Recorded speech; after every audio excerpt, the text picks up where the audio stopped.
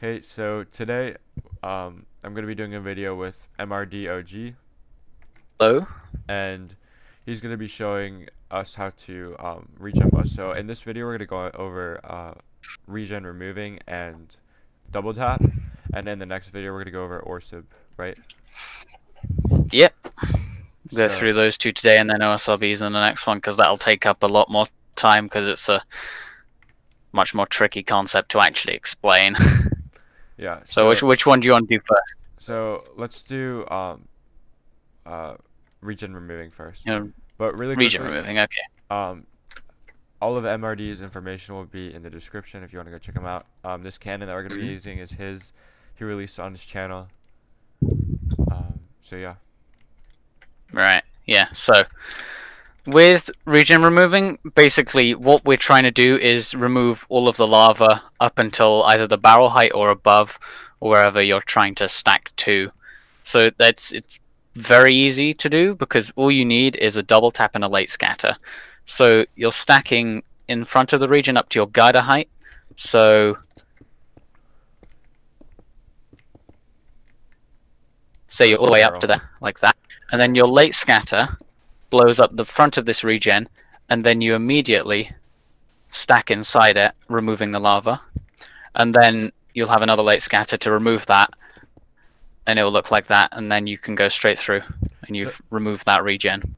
Yeah. And so this lava right here will still be flowing. You'll still have lava flowing. Yeah, that'll still flow down, but it won't gen anything back. Yeah, because there won't be source lava, so you'll be able to shoot right through the lava. And We can demonstrate that now on the actual regen over here. Yep. So I just fire quickly. I'm gonna go ahead and give this a side angle kind of late scatter. And then it stacks inside. And then oh, late scatter flew up, that's amazing. Oh yeah, there was already sand in the bottom. But yeah, so when this is removed, it flows down, but it doesn't regen back. And so if you're trying to build this, we might have a separate video on like how to actually build it, but it's a pretty easy concept. What you have is like he said, you stack your sand up, and then you have a very late scatter. Yeah.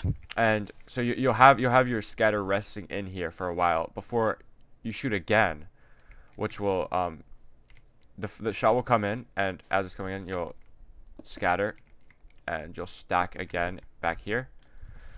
And the reason you're doing that is the reason you're scattering late is because you don't want your wall to regen in the time that you're trying to get your second shot in. So exactly. The only slight complication is that you have to guide a stack, which requires like a single piece of TNT going off to basically boost the sand and the hammer up by about half a block to 1 block around that margin. So that's like one. So then you can stack to the guide height. Yeah, basically, it's exactly that. So if you're confused about that, I'm gonna have a video on 1 rev really soon. Yeah, right. I'll set it up for the other one if I can stay still. So next we're going to be going into what's it called again? This is going to be just double tapping to backstack bust. Yeah, okay. So yeah, if you just repair that quickly. Yep. Basically, what double tapping to backstack busting is basically if you are shooting through a buffer and your barrel is aligned to somewhere where you can't push water in, for example, like the front of a mine chat like that, where there's lava on the front, you have to rely on water that's behind it, like this, and push it in from behind. So again, this is basically just using our guider stacking and double tapping and late TNT, except instead of the late TNT going off on both shots of the double tap, it goes off on the first shot and not on the second. So the effect you're left with is it will stack here up to your guider height, it will scatter, then immediately stack behind up to guider height. This will regen back, and this won't blow up. And then you repeat this step until you get to here. In which case you will have the late scatter going off on both shots. So when you stack again, it will blow up here, immediately stack, and then it'll push water into here, turning this into obsidian. And like then you that. can just go through that like normal. Yeah, and the late scatter that will come in on the second shot will blow all of that up. Oh, perfect. And probably remove a couple pieces of obsidian, depending on how much TNT you actually have. Yeah. Now, try and set it up over here. Just give ourselves a little backboard here. So this will be like the next wall in the buffer. We gotta, move the... Just adjust the cannon quickly. I believe this will now work. Did you adjust So if I shoot once... Yeah. Okay. So if I shoot once, we should see that it will stack in this side here.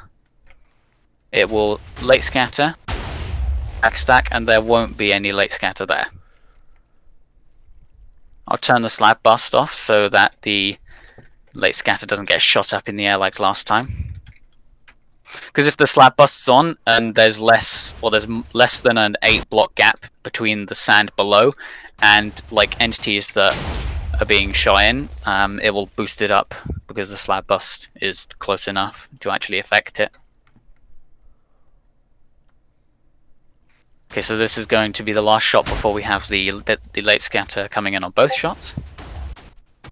We'll stack, late scatter, stack again.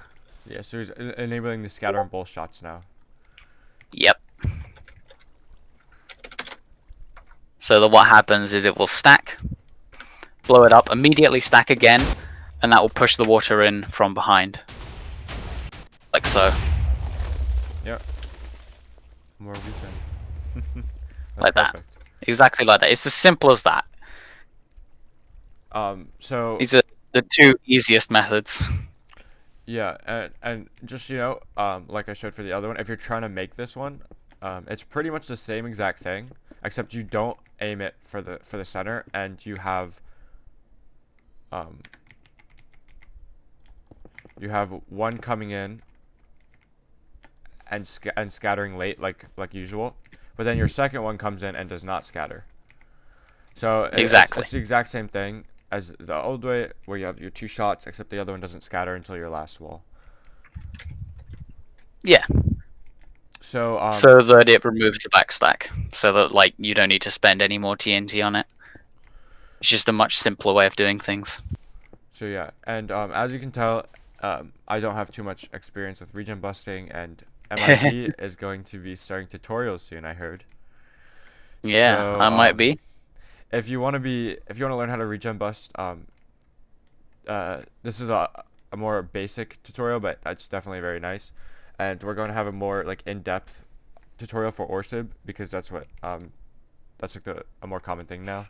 Yeah, it's a much more complicated concept as well, because either I could spend like 2 minutes going over it briefly, or I could spend half an hour going into a lot of detail. And yeah. Yeah, we'll be doing the half-an-hour version. Yeah, maybe. Yep. All right. So, is there anything else you want to explain, or you think that's it? I think actually there is one more thing that I could mention, which is filter bypassing, which is a method that not many people really know about. I mean, don't get me wrong, lots of people know about it, but like you wouldn't have like thought to use it probably. So basically, if you've got regen filters like this, it's and like you're shooting through here, and like it's your power, or no, not your power, sorry, your hammer and sand have dipped slightly, so that they're basically going to clip here, and if you're shooting, it will stack up to here, or wherever. You can use the filter bypass TNT to essentially tunnel through it, and then stack on the next wall. Oh, I see. That's located here on this cannon specifically, where there are 6 game ticks for each game tick of travel. Mm-hmm. So it's kind of like I've only got 4 AP. TNT on here. So it's like basically like an AP, except it's like, yeah. So except with this, in this case, you add 1 piece of TNT for how many filters you have to go through. Oh, okay. Or how many dry spots you have to tunnel. All right. I think that's pretty much all that is needed to be explained in this video. Alright, so, yeah, I hope you guys learned something. If you need, like anything more, or anything explained more in depth, just, let me know in the comments, and I'll have MRD look at it. But, so yeah, look out for the next video, and see ya.